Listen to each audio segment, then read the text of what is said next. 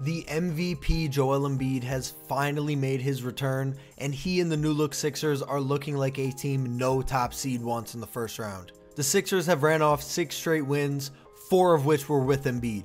The Sixers had a new direction headed into this season and made some tweaks at the deadline as well. The role players in Philly finally fit Joel, and the addition of Kyle Lowry in particular has opened up the game a lot more for not only Joel, but also his co-star Tyrese Maxey. Speaking of Tyrese Maxey, in the last game he played, he dropped 52, willing the Sixers to a double overtime win in San Antonio. The Sixers are getting hot at the perfect time, and today I'll be going over why this Sixers team works, this recent hot streak, and how I feel about my team headed into the postseason. Before we get into this, if y'all could like the video, sub to the channel, and hit that noti bell, I would really appreciate it. It would help me out a ton. And without further ado, let's get right into the video. I gotta start with the man of the hour, Joel Embiid. Game by game, we're seeing him return to form, and regardless, he has been great since his return. In 4 wins against the Thunder, Heat, Grizzlies, and Pistons, in just over 30 minutes a game, Joel Embiid is averaging 38 and 5 on 51, 45, 88 for a true shooting percentage of 65.5. Despite being unconditioned, Joel Embiid has still managed to score a point a minute since his return. While there has been some turnover issues, I'm not all that concerned. He was very visibly tired down the stretch in some of these games, and hopefully the 2 more regular season games plus a potential playing game can help him to get conditioned fully. The way things are looking right now and how well this team fits, not the talent, the fit, which I will discuss more later, I am expecting at least a great individual playoff run from a somewhat healthy Embiid. There's been some awful roster construction combined with month-to-month injuries, at times multiple, but time's up for his individual performance. He needs to at least have outstanding personal performance in these playoffs, regardless of how deep the Sixers go. My playoff expectations for the Sixers as a whole will get its own segment, but my expectations for Embiid are at least in and around his season averages of 35, 11, and 6. While pace does slow down in the playoffs, he should be able to get at least 33, 10, and 5, and this would satisfy me despite being under his gaudy season numbers. Tyrese Maxey has only played in 3 of these 6 wins, which to me makes the Sixers even more scary. If the Sixers can get it done with Joel in limited minutes and no Maxey, what can they do fully healthy with normal minutes? Despite this, in the games he did play, Maxey, for the most part, showed out. His 3-game stretch here is actually kind of funny, as he had 37, 9, and 11 against Miami, then had a 7-point stinker against Memphis, and then followed that up with 52, 5, and 7.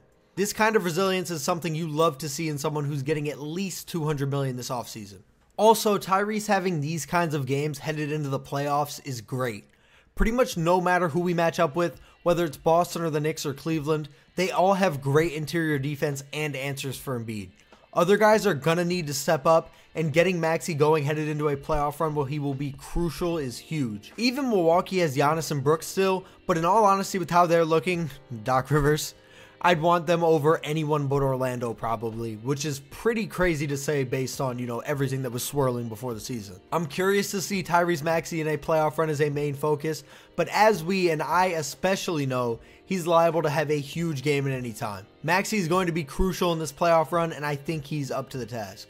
While we see Joel and Tyrese the most, Sixers fans have learned the in-between guys are really what makes it all work, and the right ones are finally here. Kelly Oubre, Nico Batum, and Kyle Lowry were all outstanding pickups that elevate this team, and guys like Buddy Hield and Cam Payne also fit great alongside Joel. Not really sure what order to do this in, but because it'll be quick since I just released a video on him, let's start with Kelly Oubre. Wing depth has been a major issue for the Sixers for a long time, and being able to get a guy who put up 20 a night last year on a minimum deal was huge. I love the low risk, high reward of this signing, and we're leaning towards the good side of that. Kelly provides a scoring punch and a ton of energy for this squad. If you want to hear more about Oubre, as I said, I just released a video on him, so be sure to go check that out. Now for one of the newer additions, Kyle Lowry. He has unlocked his team in ways I didn't greatly anticipate. I always liked the signing, but didn't know how much he had left in the tank. But being back home in Philly has rejuvenated Kyle, and he's playing great.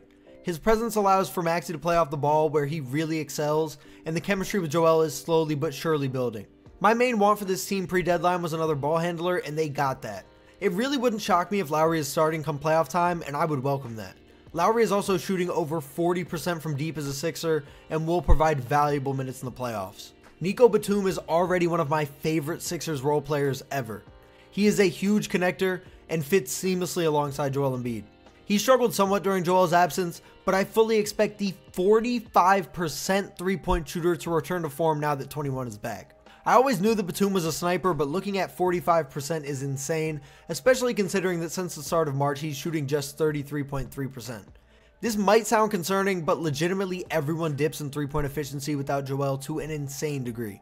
Batum is nothing short of elite, and I hope he decides to both continue playing here in Philadelphia.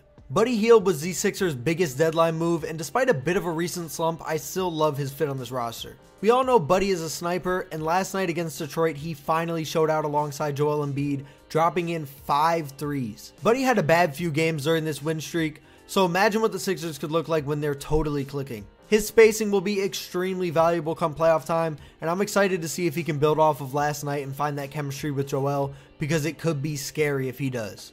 Now for the conversation I've been dreading, Tobias Harris. For him to be effective, he needs post-ups, and posting him up with Joel Embiid on the court is borderline insane. I think in a bench role, he could be much more effective, and hopefully Nurse has the guts to follow through if he plays as he does. Opposing fans have this perfect jack-of-all-trades third/fourth option theory about Tobias that just couldn't be further from the truth. He's the jack-of-all-trades, master of nothing. His fit with Joel is awful, his contract is awful, and I will be making things awful should he be re-signed. A trade that greatly upset me for vibe reasons was the Pat Bev trade, but I will say Cam Payne is certainly a better basketball fit. He's a volume three-point shooter, and while I don't know how key he'll be come playoff time, he'll definitely have a solid role. He chucks a bit at times, but at the same time, he as well as Buddy and Kyle all have to relearn the team with Joel. Pat Bev leaving Philly hurt my soul, but we did get a better fit in return. De'Anthony Melton just came back from injury last night, and I honestly don't know what to think. I feel like any of Lowry, Melton, or Buddy could be starting next to Tyrese come playoff time. Melton is a shooter and defender, but I honestly like the Lowry and Buddy fits better. However, Melton healthy will have a sizable role should he play decent here. Ricky Council IV needs to be signed to a long-term deal immediately. I don't know how much he'll play, if at all, during the playoffs, but I just need to say this. He's as savvy as an NBA veteran and has real potential in this league. KJ Martin and Jeff Doughton have both shown flashes recently, but I highly doubt we see any of them in slightly important playoff minutes. However, they are two potential future rotation players. Last but certainly not least, we have Paul Reed. He is the most competent backup center of the Embiid era and a Philly favorite.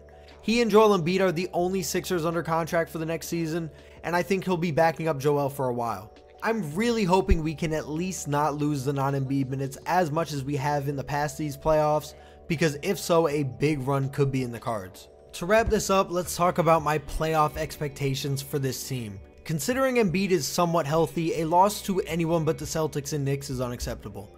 I can't say I'd take us over Boston because of how ridiculous they are, but at the same time, I thought the series last year would be 5 games.